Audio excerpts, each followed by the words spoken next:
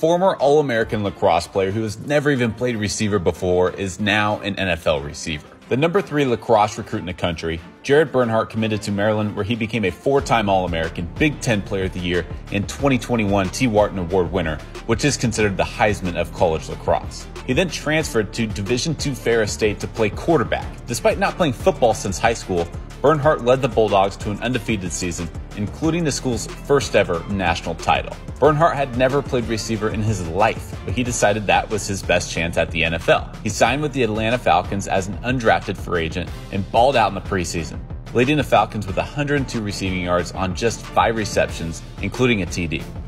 Atlanta made their final cuts this past week, and guess what? Bernhardt made the team.